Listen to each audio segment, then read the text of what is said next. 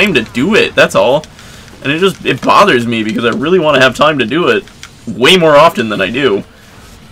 I almost wish that I could have a whole gameplay channel based around these things that would support me, and that would be pretty cool, and I would love for that to actually happen. That's a dream. Wow. That would be cool. I wonder when that'll ever happen. You know? Like, yeah, I know. But specifically the support me part, that'd be cool.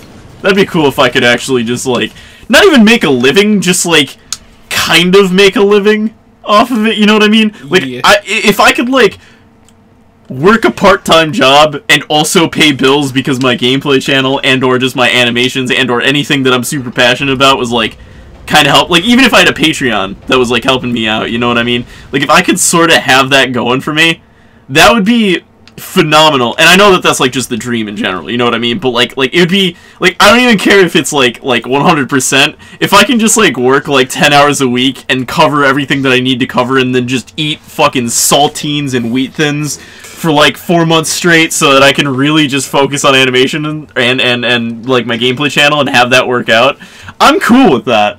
I'm cool with living skinny. I've already, like, there was a point during college where I was, like, living off almost $50 a week, and I ate super good, first of all. Like, I really was able to buy the proper amount of food, and I was eating super good. And there was a time where that fun got cut off, and, like, straight up, dude, I was just like, I guess I'm eating eggs this week. And for a whole week, I ate nothing but eggs, and by the end of the week, that's a 13. Yeah. By the end of the week, I was pooping yellow, which makes sense. But, yeah, like, I'm cool with doing that for my dreams. I'm just like, if I could get just there, like, literally just enough to sort of kind of support me, that would be perfect. I mean, the dream would be to have it so, like, honestly, with the gameplay channel, I'd love to do something like Game Grumps and or,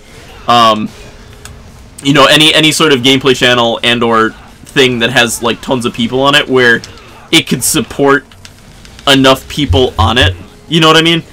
Yeah. That like each person could work, like a Funhouse or Rooster Teeth, where like enough people are able to collectively work together, and that would be sweet. That'd be sweet if like a whole thing could support each other and we could build something like that. That'd be awesome. That's why I'm kind of like, I've been kind of like saying to you guys, like, hey, if you ever want to like make gameplay, we can just throw it up on Playaga instead of like, you know, making your own channel, because I already kind of have a little bit of an audience, kind of right now, and it'd be neat to like sort of start building that with like if 5 people were all working on the same channel, it could probably like work out a lot faster and easier than, you know what I mean?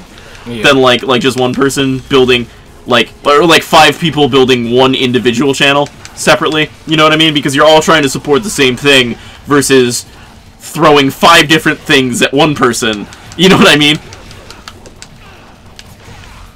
So, yeah, I think it could. I think there's lots of potential. I wouldn't say there's not. He turned into a weird. He looks like a predator right now. Not like a child predator, but like the predator alien. Yeah, thing. It's just I was not thinking child predator. Okay, well I said he looks like a predator, and my brain was just like, that's a word for other things, and I didn't mean it that way, and I just wanted to clarify. Like, kind of like, the word fetish immediately makes you think of, like, a sexual kink. You know what I mean? Yeah. Whereas the word fetish can also imply a object that is so, that is given a lot of value, right? So, like, witches in, like Diablo and, Path of Exile and stuff like that will oftentimes have wands that are called fetishes because they are, objects that have so much focus on them that they focus on that to unleash their power, because it is the object that they can focus on 100. So it's like, it's not like a sexual thing, it's just it's like a focus thing, which is, but like I'm saying that the word means 2 different things. That's all I was saying.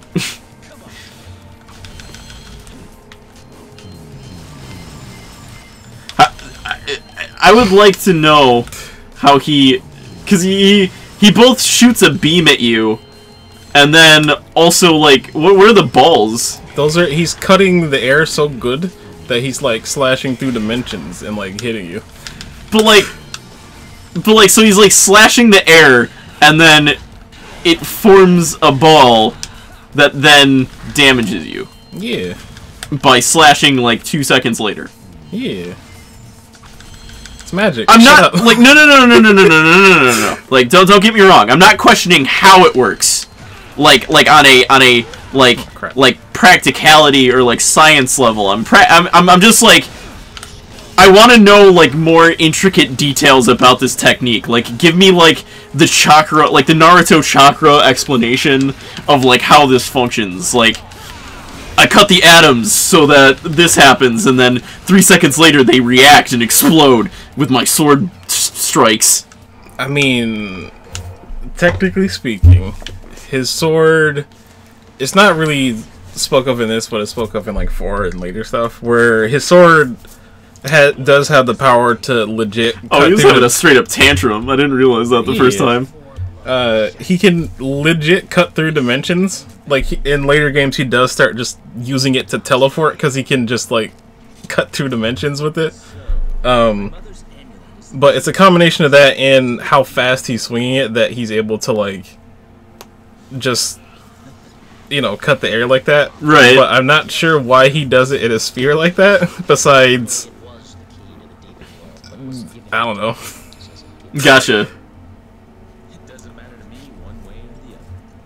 It's just, that's what's odd to me about it, because like the blade beam, like that was perfect. Like I didn't even question that, but then like the spherical, like he just and like unsheathes his blade so fast that he literally causes a spherical rift in reality that then damages you. That's crazy. Well, it's just magic, man.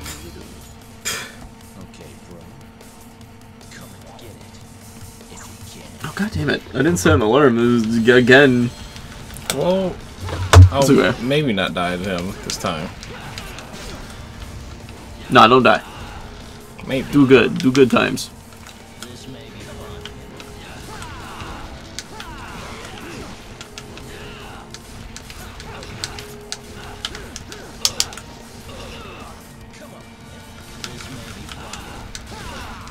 He's got straight up like freaking like Black Panther gauntlets and boots. Yeah. Oh, Rip. I always butcher his name. It's like his last name. Boswick? Yeah, Chad. Not Chad. What am I saying? Freaking. I want to look it up so I don't butcher his name by saying it poorly. Chadwick Boseman. Or Boseman. Okay. Yeah, rip that guy. He was struggling. He was struggling for years and nobody knew, and that's kinda crazy to me.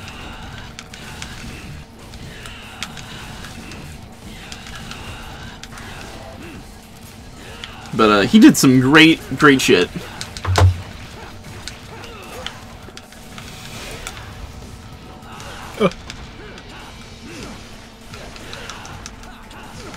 No, brother. Yeah, he was just kind of ripping into you for a second, bro. Does his hair go... Oh. You do kind of look like a Persona character. Or like, what's the one... What's the guy that Joker gets behind him? Arsene. Arsene, yeah. You kind of look like designed similar to that kind of thing. I'm pretty sure it's the same. Like, I'm pretty sure that guy is still the character designer, or monster designer, whatever, of many of the things. I'm dying. Is it the same? What's the guy in 3? Because I don't remember exactly what the guy in 3 is, but like he looks. What, the persona that he has? Yeah. Is it not the same? It's not the same, is it? No, the persona the main character in 3 has is Orpheus. Oh yeah, Orpheus is his name. Yeah. Most of the stuff in that is based on Greek mythology. And then Persona 5 is, what are they called? Like, gentlemen thieves and things like that? I think 4 is Japanese mythology stuff. I died. I like that the Persona series does that though. It doesn't like usually like say like take Persona 5 for example, how like you're going into like people's heads and doing all that stuff.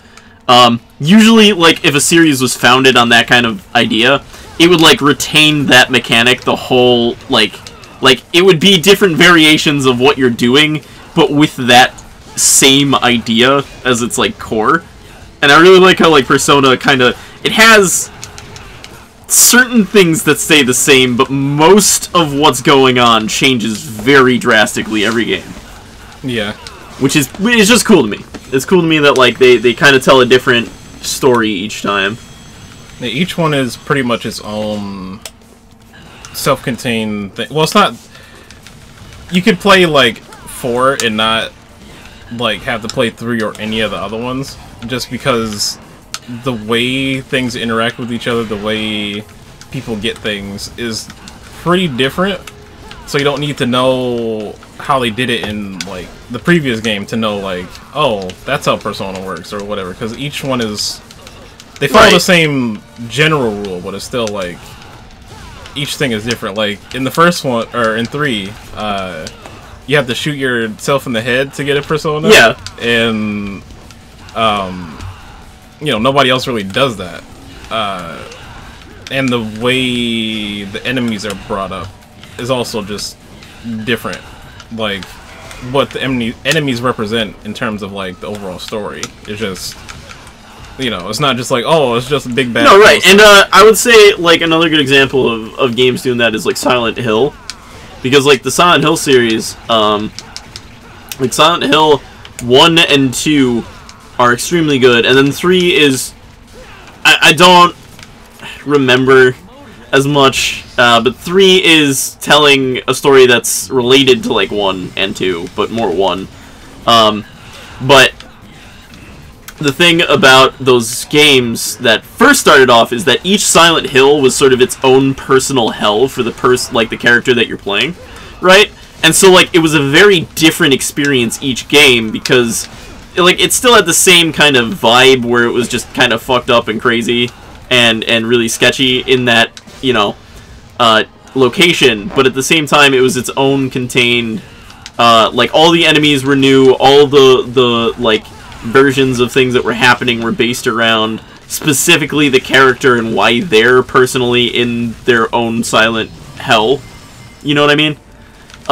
For example, Pyramid Head only makes sense in Silent Hill 2 because he is a manifestation of the main character in his head and subconscious and stuff like that. So him showing up in all the other Silent Hills and then the movie like he does, he's just a character that was really iconic, and he didn't really make any sense in out of place from 2, if that makes any sense. Yeah. And there's no like, so like the first few Silent Hill games were like really good and like made sense, and then